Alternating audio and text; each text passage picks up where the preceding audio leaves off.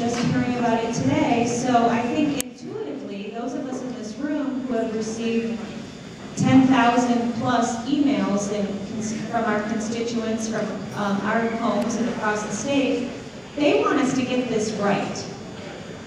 And I'm not exactly sure that we can go and we can explain to them how we have misinformation about a very, very strong piece of information that was just given to us, and we're prepared to vote on an amendment without having full clarity on that today, when we could have had it Friday, Saturday, Sunday, Monday, or Tuesday, and we're expected to vote on this today. Out of fairness to our constituents and for the integrity of this body, I implore you to put a green vote on that board. Thank you, Mr. Speaker. Thank you, Mr. Speaker. I'd like to explain my green vote. This just came to the committees and it was not a unanimous vote. It was a split vote.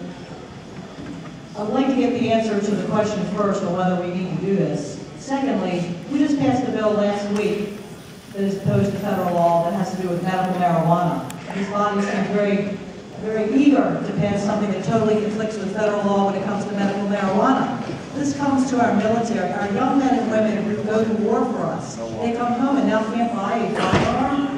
I say let's look into it. This is very serious. And it's equally as serious as many people here seem to think about medical marijuana and overriding those rules very simply and ignoring federal law.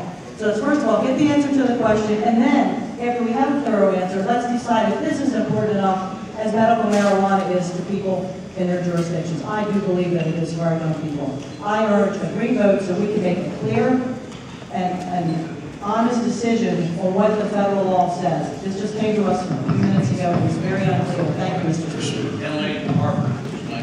Mr. Speaker, I would request that we explain